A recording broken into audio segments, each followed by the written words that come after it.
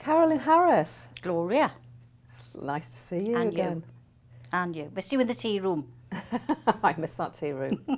That's the. We should just say Yeah. that I knew that I shouldn't be an MP anymore because I kept telling to prospective candidates the best thing about being an MP was the tea room, and I thought this is probably not the right thing to do. Tea room's a nice place to be. Nice place, nice food. It's good food, isn't it? What's your favourite? Oh, combi fash. Oh, is it? The combi fash, yeah, lovely. Caroline, how old were you when you left school? 16. Any qualifications? No. Not a GCSE to my name, or O-level as it was then. Yeah, nothing. You're an intelligent woman. Or tell me, why do you think you left school with no qualifications? Well, because I remember going to the careers office and I wanted to be a medical doctor. Ridiculous, I know, but I wanted to be a medical doctor. And I remember going to the careers lesson and saying, she said, what do you want to do? And I said, I'd love to be a medical doctor. And I remember her saying to me, now, come on, oh dear, let's be realistic about this. And I think that just put me on that path that I'm not good enough for this kind of thing. So I didn't do it. And I went to work in the civil service when I was 16. What were you doing? Because that sounds like a grand job. It wasn't. It was in the DVLA. So I was literally opening letters. There was a conveyor belt. We opened letters with a slicer thing, took out the postal orders, franked the postal orders, clipped it all together with a little yellow card and on a conveyor belt, and off it would go. And I worked there until I was pregnant for Martin. And then when I was expecting Martin, I had really bad back through my pregnancy, and I ended up going on the sick and never went back when I had Martin. How old were you when you had Martin? 20. I was nearly 21 when I had Martin. How old were you when you got married? 19, going on for 20. Just before my 20th birthday. Really? So. How long had you been with your husband? Not long. Not long? No, not long. 2 years. Right, oh, yeah. Decent. Yeah, yeah. Reasonable amount of time, I suppose, yeah. And then you have your first child, Martin. Yeah. Age 20. Yeah, and that was in the January.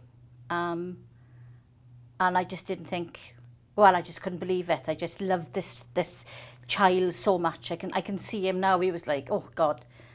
I just couldn't believe how much love I had in my heart for him. Nothing else seemed to matter except for Martin. It was a really weird sensation. So when I found out I was having my second son, Stuart, I remember thinking to myself, have I got enough love for two of them? Of course, Stuart came into the world, and all of a sudden you realise you love doubles, and you are capable of loving them both the same. So I had the two boys. I was working behind the bar, and I was happy. So did you worked behind the bar? Was that good for like childcare arrangements or what? So how did you end up working behind the bar? We lived right by my mum and dad, so it was easy. My boys were in my mother's house and my house just as much as one another. You know, it was just like an extension of our house, and I could go to work of an evening, and there was always someone to look after the boys, especially Martin when I only had Martin. And I liked working behind the bar. It was a social club. It was one of the top social clubs in Swansea, and we had some really big turns there. And there was bingo. We did. I remember we had some really big turns, and thinking I'd seen superstars. No, I saw superstars. I saw Bernard Manning live. No, I've seen the best. And we played bingo. Took it in turns to play bingo. And I just thought, oh, I like this. This is lovely. And do you know, it's fine. So I can now picture that social club. There's a turn, there's bingo. Yeah. It was bread and dripping. Was there any? No, it was pasties and ham rolls. Pasties and ham rolls. The stewardess made the ham rolls, and there was pasties and occasionally pies if you were lucky. Yeah. Do you know, because I remember like those working class social clubs when I was growing up too. They're sort of dying. Oh God, yeah. Dying is sort of generous. That you may struggle to find them. Do you think something like Bernard Manning? What would happen in this day and age? I don't think he'd be in the Cavelling Club now. I think the women on the committee now would have had something to say about it. But there weren't women on the committee then. You know, nobody questioned that. The committee was men, and they wanted Bernard Manning. And I can remember him clearly being there. I remember thinking, oh, I don't think I like many of his jokes, but they all thought he was wonderful. So I bet you were a good barmaid, weren't you? I bet you were great with the punters. Yeah, there was me and my friend Jill, and we always seemed to work the till together. And Boxing Day and New Year's Eve were fantastic for tips, and we were really fast. And we made it our business to know what people's round was. So only once you had to tell us, and when we knew you were on our way back up, we'd be prepping.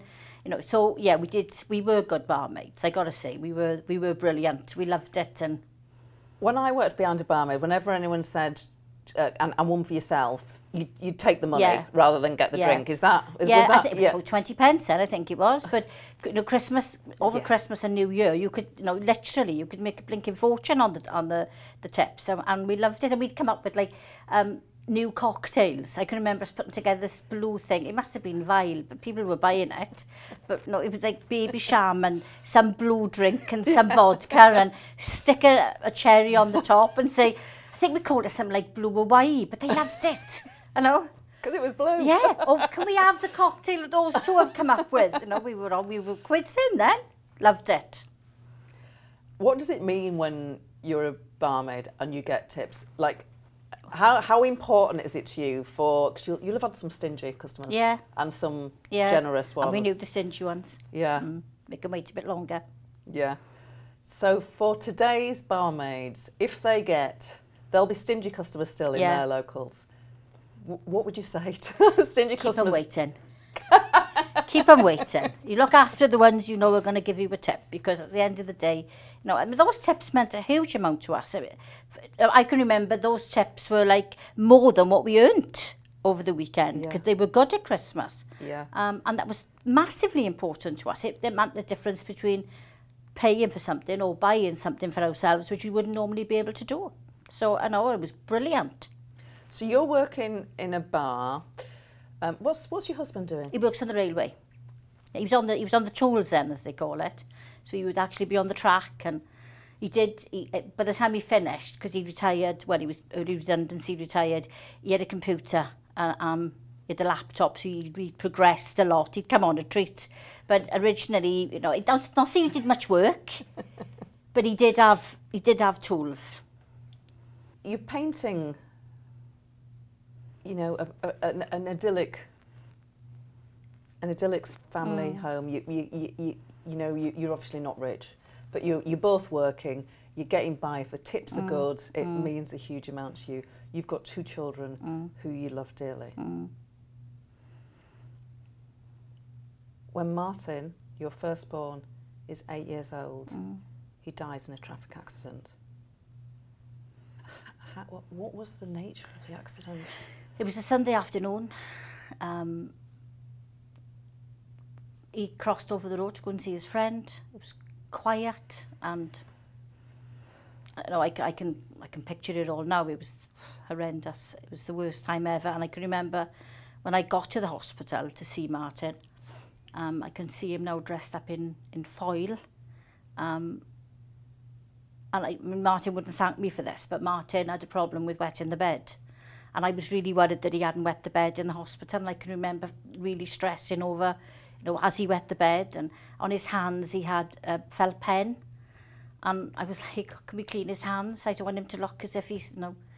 And it was just awful, absolutely awful. And I think losing Martin was the worst thing that ever happened. But I walked away from that hospital where it happened. And the first person come to see me in the hospital before I left, and she said, I'm a social worker. Well, that was just it. That just put me over the edge. I mean, I now know it was about whether, you know, I didn't have counselling, but it was more about a bereavement of losing a child in hospital. But, you know, you come from a working class area, a child is laying in a hospital bed, and they say, I'm a social worker. It was like, oh my God, it was horrendous. I never forget that. And you know, there was a conversation about organ donation, which I was unbelievable. I just, those are the things I think which now really pain me around that time of losing Martin. But I've moved on from it, I suppose. But I'll never move on from moving Martin. And you know, I see his face every day. Think about him every day, call his name every day. I mean, especially now when I know this menopause brain, I go through the whole list of every male in my life when I want one person's name, including the cat. You know, but Martin, I say his name every day. Every day. How did you find out that Martin had been involved in a traffic accident? Telephone call. A telephone call. And then we ran up the hospital. And when I rushed into the hospital, the first person I saw was my vicar. And I loved going to church. I loved my vicar. And I saw him, and I knew when I saw him that this was really bad news. Really, really bad news. And then for 2 years, I couldn't even look at my vicar. I didn't want to think about going to church or anything. And I really loved my vicar. He'd christened me, he'd christened the boys, you know, Mr. Newbury. I loved him. And I remember him saying to my mother, as long as she's not talking to me, then we haven't lost her. And then within about 2 or 3 years, I started going back to church, and I took Stuart to Sunday school, and I taking Tom to Sunday school, my grandson to Sunday school. I don't go to church every week, but, you know, I did lose my faith for about 2 years, where I just was so angry that God could do this and take away my son, who was perfect. And people will say things like, when they see photographs of him, they'll say, oh, he was an angel, he wasn't meant for this world. And I remember when he was about 3, and this was a massive thing for us, because the big paper in Wales at the time was the Western Mail, and they were doing a fashion show, and they were looking for a little boy to be in the fashion show to model page boy outfits. And somebody said, oh, I've seen a little boy and he's absolutely gorgeous. And I can see Martin now on the catwalk walking down to the song by Wings of a Dove. I can see him walking down in little velvet trousers with a frill white shirt, and that's an everlasting memory in my mind. And people would say after that, because that photograph was used a lot when I lost Martin, that he wasn't meant for this world. Well, he was mine, he was meant for this world. But no, I suppose if it wasn't for losing Martin, I probably wouldn't be here now and wouldn't have done some of the things I've done, because it was losing. I think when you lose a child, you can go one or two ways. You either go up or you go down. And I lost Martin and plateaued for 2 years, literally, maybe 3 years. Well, I didn't even function as a normal human being. And I know David used to say to me, don't you think you should wash? And do you think you should cook tea? And because you just think nothing else is worth living. But when I came out to that, that's when I decided I needed to do something, and ended up going to university. But, you know, I could have gone either way. I could have gone down, but I didn't. Did you take antidepressants? No, at the time, no, I didn't, not then. I refused them. So I just had to work it out myself. Did you have counselling? No, nothing. Nothing? No. Why? It just wasn't a thing then, Gloria. I mean, you know, it was back in 1989, and, you know, it was only posh people had counselling. You know, it was only, you know, it was like, it was a big thing in America, therapy, you know. We didn't, working class people like me didn't have that. So, no, nothing. Do you think you'd have benefited from it? How would you know, I guess? I don't know. I think I've had counselling since for other things, but I do often wonder whether, you know, the deep-rooted thing with me, because I think a lot of people will get a little bit of mental health, and obviously I've had mental health issues, and I think that's probably at the bottom of it. But it's so mixed up now with all the other emotions over the years that have piled in on top of it that maybe I would have benefited, I don't know, but it wasn't a thing that happened. We didn't have charities or third sector organisations doing work around that time. It was one of the things, it happened, and, you know, you had to get on with it. You said you've had counselling for other issues. You don't have to tell me about it. Do you want to? Yeah, I mean, depression. I've had cognitive behaviour therapy.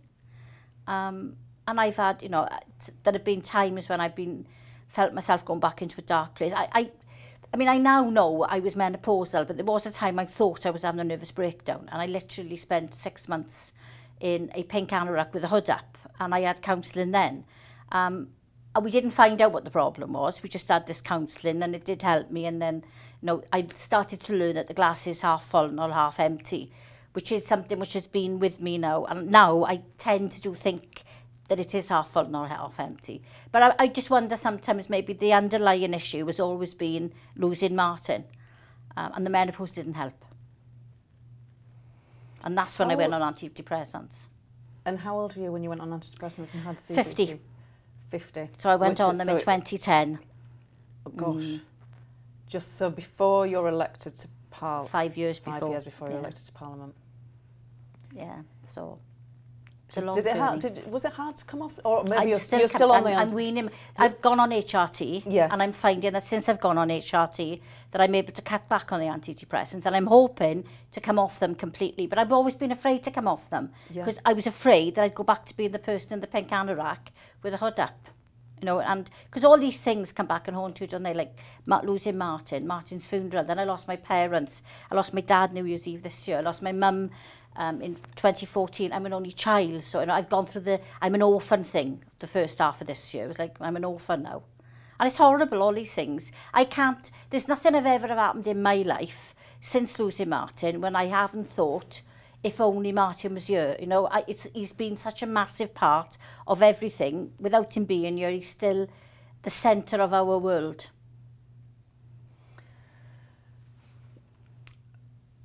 By the way, while I've been talking to you, I've noticed you got a tattoo. Yeah, that's my baby's name, Thomas. But he's not baby, he's 20 in August. The first one at 50. You had your first tattoo at 50? Yeah. What were you thinking of? I don't know, I've been thinking about it for a while, and I thought, I'm going to have it, so I did. It's a pain that you start to love. I got 4 of them now, but I'm not having any more. You got 4 tattoos? Yeah, I got 4, yeah. I got one there, I got one on each foot, and I got a bow on my back. And you did that at 50? Yeah. Mad. Mad. This was around the time that you went on antidepressants? Before. It was just before. I probably wouldn't have gone on them. Okay. Now, we talked about you being a barmaid, which is, by any definition, a working class job. You have another working class job. You're a dinner lady. Yeah, that was very interesting because that was working with children with profound physical and mental disabilities, profound. And that was tough, but really rewarding. But it was tough. I mean, that was, you know, there was never any, an achievement would be to get one of the children to drink from a cup and to actually understand that they'd taken a sip from a cup. It was tough, hard-going work, but it was a lovely environment to be with those kids, and it was lovely to see any development they made, and I loved it there. Like a family. Were you a good dinner lady? I think so. I must have been a good dinner lady because they used to ask me to go in when people were on the sick. It's a very stressful job, so people would be always phoning in sick. So I ended up working in the classroom a lot, and so I must have been okay. I must have been good with the kids. Did you eat school dinners yourself? God, yeah. What's your favourite school dinner? Betty's chicken and mushroom pie and sponge cake with pink custard. But it had to be Betty's. So Betty was the cook? Oh, Betty was the cook, yeah. She was the queen of the kitchen. And, that sounds like that's making me hungry, that. You probably wouldn't be able, I don't know what school dinners are like now, but I bet they'd be like, oh, you're not having that pie, you're not having that pink custard. They don't have anything now, do they? It's all very healthy. Is that progress? I don't know. I think they're missing a lot. Especially Betty's It never did pink us custard. any harm, did it? No, definitely not.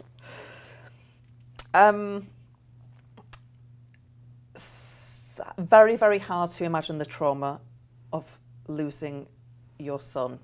No, it's impossible for anybody who has not lost a child to have any comprehension of what that would mean and how you deal with it and how you get through that. You go to university as a mature student, so you would have been 20... I was 34 going to university. But you were 28 when you lost... Yeah, 29. 29 when you lost Martin.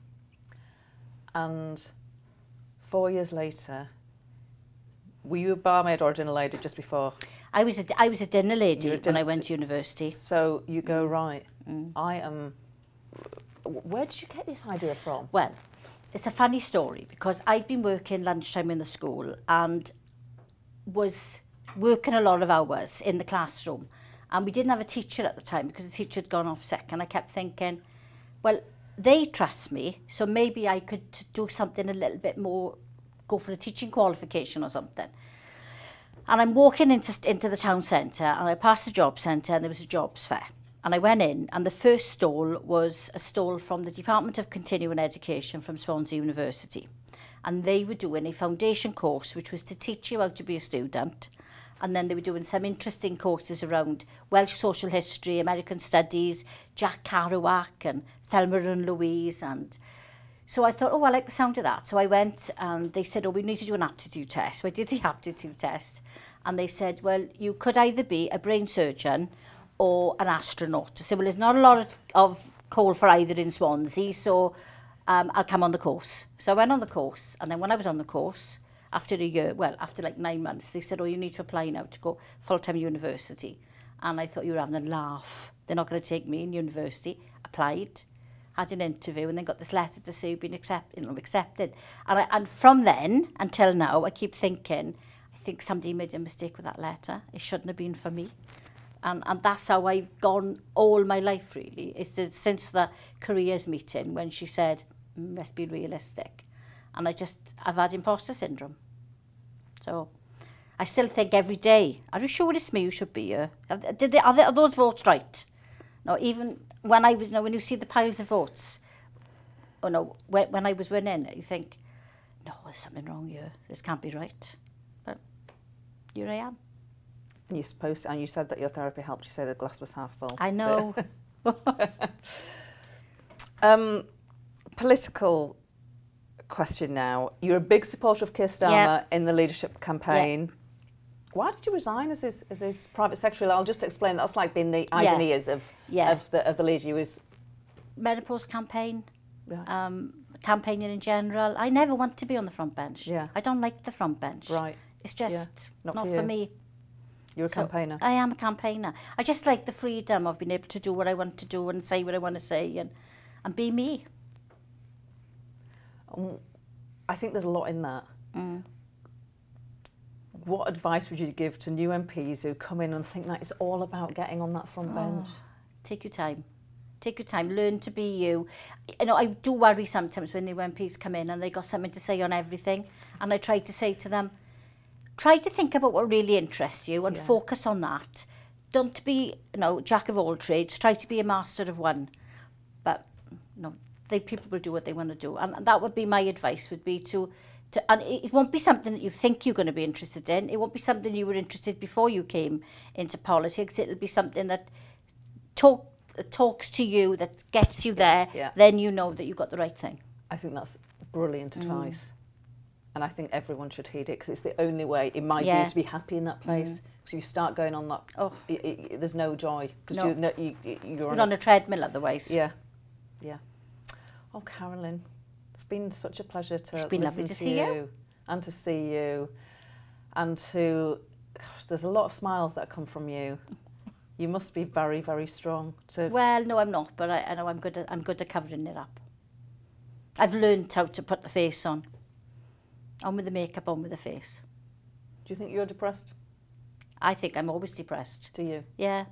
And do you think you always have been depressed? I think I always will be depressed. I've lost the biggest, the day I lost Martin, half of me died with him, and I'll never ever get over that, and I'll never be the person I was meant to be. We'll never know what she was or who she was. So the person that we left with is making the best out of half of what she was. That's very powerfully put.